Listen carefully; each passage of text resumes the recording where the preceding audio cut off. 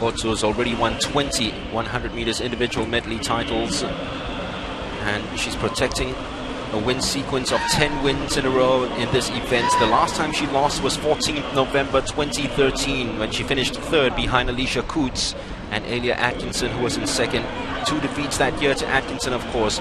She usually goes out very strong, and in the backstroke she usually establishes a lead, and this is where Alia Atkinson usually comes back strong enough in the breaststroke before Katinka is way ahead of the rest of the field.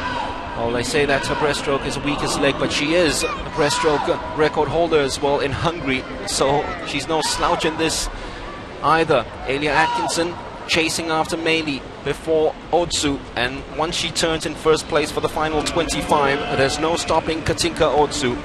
Just ahead of Meili, Alia Atkinson, who's also a very strong freestyle swimmer, coming back into the reckoning right now, but no one's going to stop the Iron Lady. Katinka Hosszu in first position, Meili in second, just ahead of Alia Atkinson, as we'd expect the top three swimmers in that position. And Katinka Hosszu with another victory. That is 179 now swimming World Cup titles for Katinka Hosszu. On track to hitting 180 by the end of the night. After all, her final event is the 400 meters individual medley, where there's no one even close to her over the last 4 years.